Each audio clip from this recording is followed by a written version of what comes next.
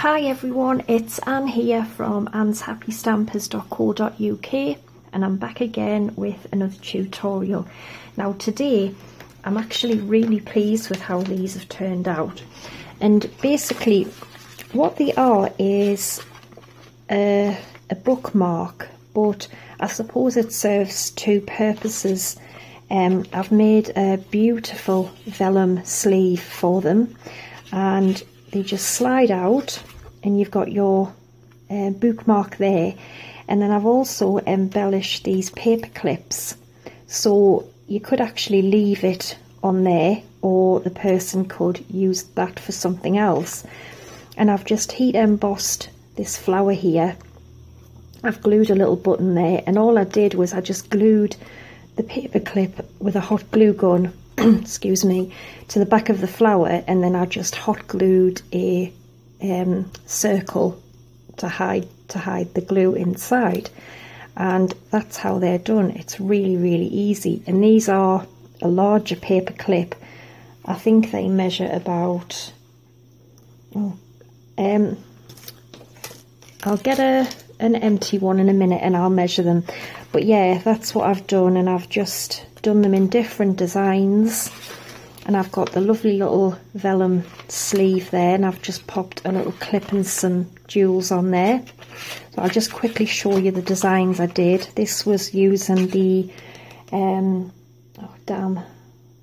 Lift Me Up, and I've just heat embossed a couple of them on, and I've made a clip with one of the hot air balloons, and I just glued another little circle on the back. So I would recommend a hot glue gun for this though. And then I've just actually stamped, but you can't really see, I've stamped some clouds and the sentiment onto the vellum. So that's that one, just to give you some ideas. This one is using the Pop of Paradise. I've heat embossed the flamingo and the big flower. The leaf, I just fussy cut that out.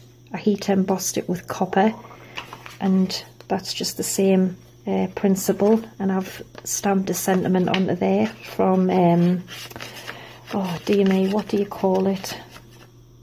I can't remember. Garden in Bloom, I think. This one is using the leaf stamp set, vintage leaves, and again I've just made a clip out of the big leaf. Just put some little embellishments on, and I've heat embossed the sleeve. And the last one I've used Flourish and Phrases, heat embossed the flower, fussy cut that out because I don't have the matching dies for this. And again I've just stamped a sentiment and put a little enamel shape, and I think they're absolutely beautiful. They look so elegant, they really do. And what I've done as well, just to give you some more examples, is I've just made some random ones which you can use for anything you like. And I'm using one for my little notebook, just to keep my page for, you know, me little projects I make. You can use them for anything you want. So that's what we're going to make today. Now you're going to need, for your sleeve, a piece of vellum which is 5.5 by 6.5 inches, and I've already prepped some little pieces here. So the back of the bookmark, I'm making this in real red, and it needs to measure 2.25 by 6 inches.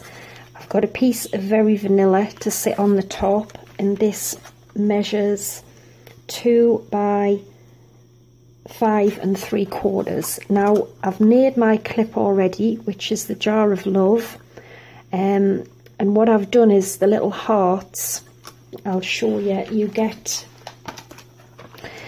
this with it, and I've just cut them out with the Send and Love DSP, and I just glued them on, but I also popped some glossy accents on the top, which makes them look like kind of enamel. And again, I've just glued the clip onto the back with a glue gun, and I've just stuck a circle over the back of that. So they're really easy. Basically just cut your shape out, plop some hot glue in the middle, stick the paper clip down, hold it down till it's dry, and then just glue whatever you want over the back to make it look a bit neater, that's all. So that's that. Now I'm going to use Jar of Love stamp set, and we're going to get a bit of scrap. And what I want to do is I'm going to stamp the largest jar here, and I'm going to do some flowers coming out. Now I want to heat emboss the jar with gold to, I don't know, I just thought it would look nicer. So that's what we're going to do first. So I've got my embossing buddy. Just wipe it over. Versamark and the jar, and just ink it up.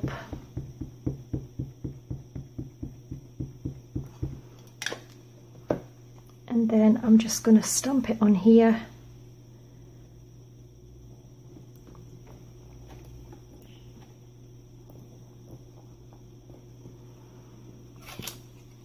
Like so.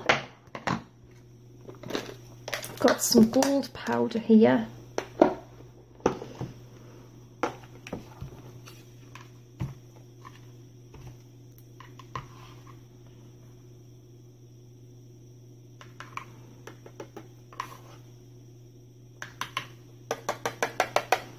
There we go. And then we'll just quickly heat set our jar.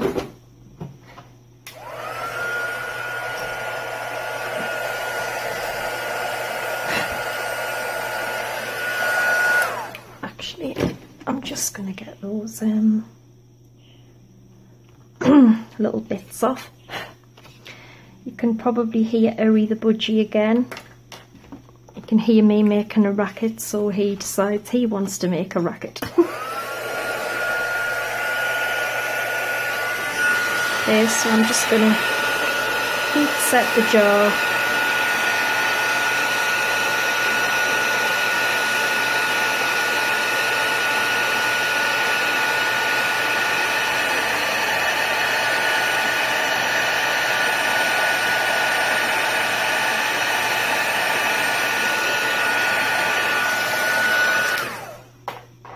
There we go, and I think that looks really nice heat embossed. So that's that done. And then, oh no, I need that actually. So I've got some of these little stamps mounted from Jar of Love, and I've got some Pear Pizzazz and Rose Red. I'm just going to make like a little display of the flowers and leaves.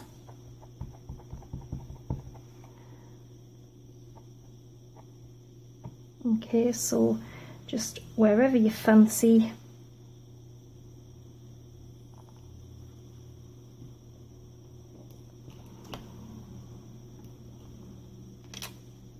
There we go, that looks really pretty. And I mean, we might not fit many in, to be honest, because it's only a small little bookmark.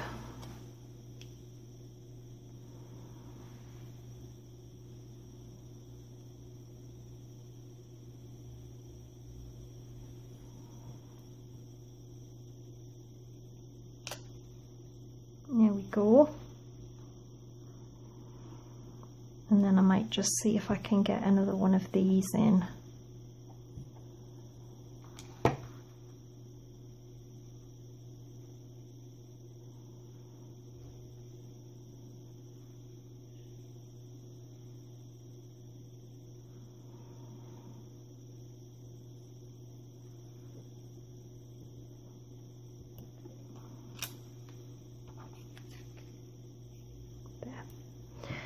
And what I'm going to do as well is, I don't actually think I'm going to put any flowers on it, but what I am going to do is, you've got this bit here which is supposed to be the water,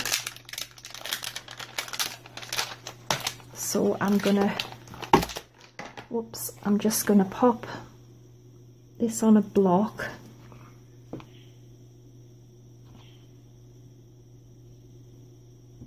and I'm going to take some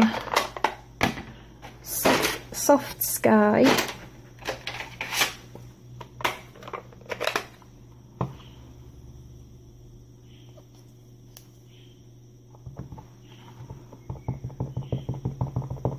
just ink that up, and I'm just going to stamp this in the bottom of the jar, and then it makes it look like it's in water then. And let's see if we can get, no actually I'm not, I'm going to leave it like that because I don't want the video to go on forever. So you can add anything you want onto here, you know, the choice is entirely yours. And I think what I will add is what I did on the small jar, is the little bow here. So I'm just going to mount this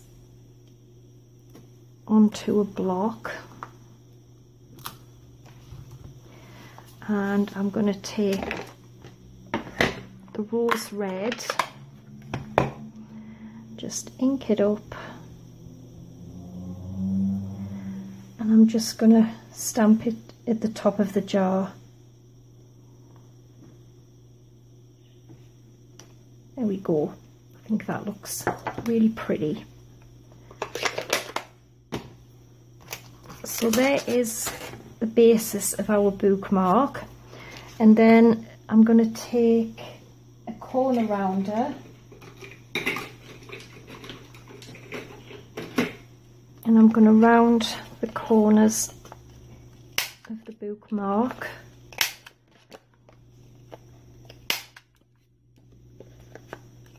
Like so. And then this one, I know this is retired now, but you can use anything you want, or you don't even have to use anything, but I am. I'm just going to punch some fancy little shapes out. I love this punch. I'll never ever get rid of it. Never. There we go. And that just makes it look a bit more fancy. And then that is going to get stuck onto our red base here. So we will just use a bit of fuse for that. And I think these would make fantastic teacher gifts. I really do.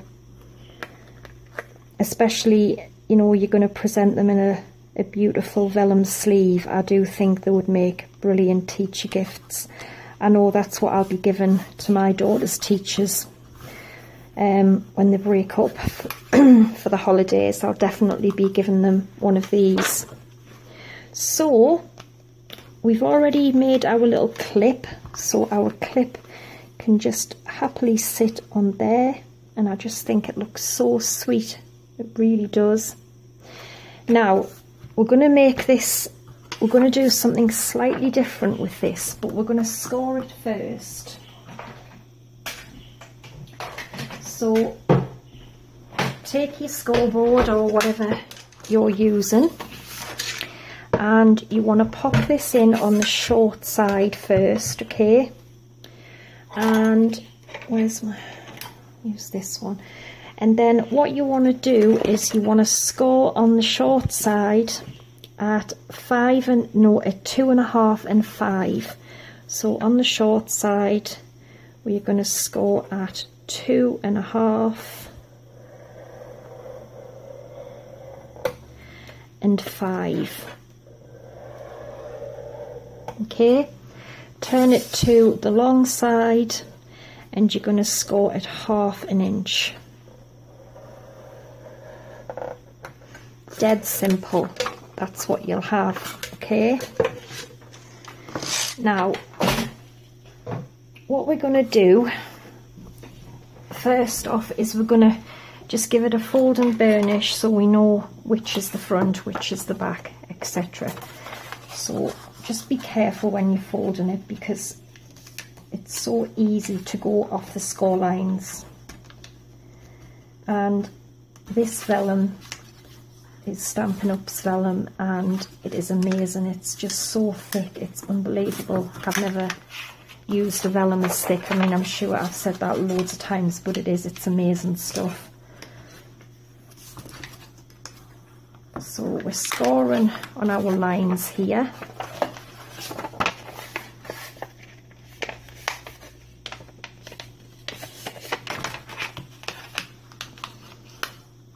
There we go. Now that's going to fold round there and it's going to get glued to here, so that is going to be the front. And I've just slightly gone off the score line, but never mind. Like I say, just be really careful, take your time and get the score right. So what we need to do is the side, this side here, not the one with the little square, just the straight rectangle. What you want to do is just cut it away, but when you cut, just cut above the score line, so you're giving yourself a little bit of room when you're going to fold it. So as you can see there, I've cut above the score line, and then just take a little wedge out of there, and then you're going to completely remove this square as well. Okay, and also we're going to take a little piece out the top corner, and that's that. Dead simple. And all you'll do is we'll just put glue on there, glue this, and glue on there, because it's going to, I'll show you how it's going to fold round,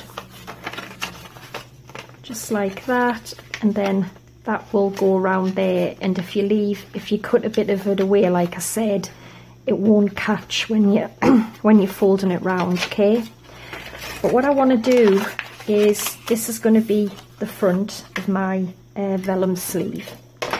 Now I came up with this idea just before, I've got the window box thinlits here, and using this one with the little heart, what I'm going to do is I'm going to cut out, I'm going to line it up, and I think I'll probably get maybe 3, and it's going to leave a lovely cut out so that you can see, you know, your lovely bookmark from the inside. So we'll get the big shot and I'll show you what I mean. I'll probably just cut one and do the others off camera. So get the big shot, and I've got the magnetic platform on, and then just pop your bookmark on. Okay, and then let me get this the right way.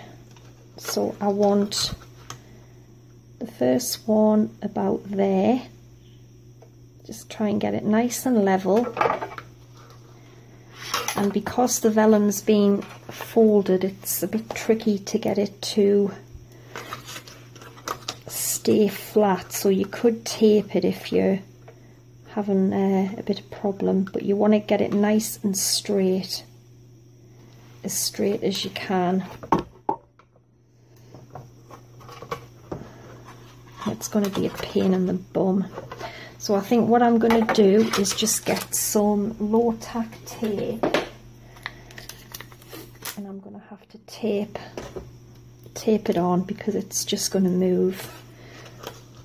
So get it where you're happy,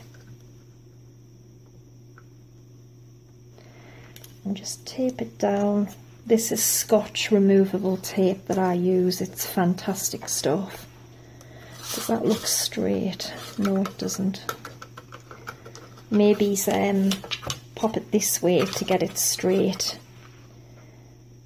and then turn it around, pop it in the machine. There we go.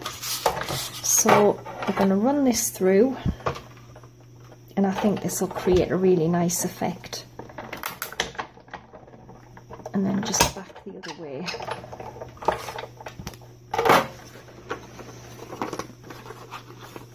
And there we go, it just cuts out really fancy little shape. You could also use some of the medallion thinlits if you've got the new Eastern medallion bundle. So that's what I'm going to do. I'm just going to keep, I think I'll probably get about 3 on. I think I'll do 3. So I'm going to run it through there and then there, and I'll be back when that's done. Right, there we go. We've cut our beautiful shapes out, so now it's time to pop it together. But before we do that, I've got a 1-inch circle, and I'm just going to cut a small little finger hole just like that to help. I just think it's, you know, ensures people can get the bookmark out properly. So I want to piece some Tombow down here. So just a little bit of Tombow.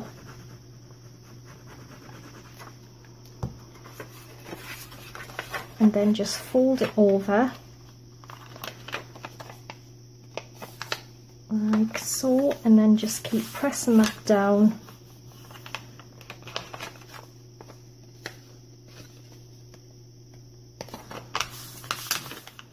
Like that.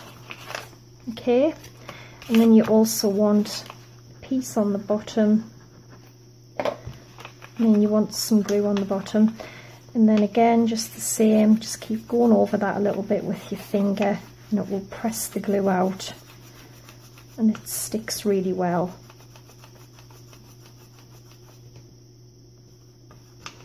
So there you have a gorgeous little vellum sleeve, and all that's left to do is to slide our little bookmark in, and I think that just looks so pretty. And then I think what I'll do is I've got some little red enamel shapes, and I'm just gonna where am I gonna put them? I don't know. I think I will put a little heart. I'll take this out actually. I'm going to put a little red heart just up here.